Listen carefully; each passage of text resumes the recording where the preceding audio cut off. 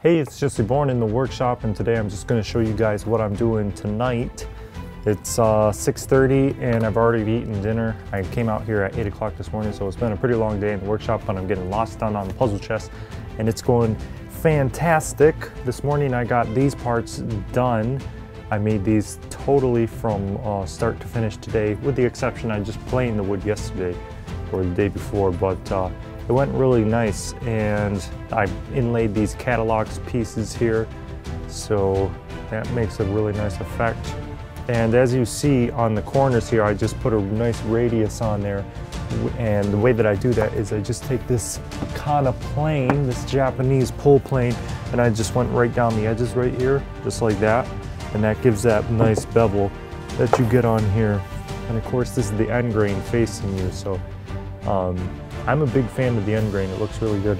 So I'm going to do the same thing on these parts that I just machined today. So you would have seen in the footage these chucked up in the mill, and then I just took the end mill bit right into there and I made that little groove in there, which is part of the mechanism. Now that that's done, I'll finish these for you guys and show you exactly what goes on.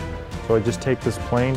Now the way you set this thing is you just take the hammer and you just tap it until the blade is protruding at about the approximate distance that you are looking for to give you a nice cut. Now, the thinner shaving you'll do, the better the finish will be on the wood. You know, if you're taking a deep cut, you might be ripping out the fibers more easily. So I just do it pretty light, and then I'll just take 2 shavings. And that gives me that effect, which works really well.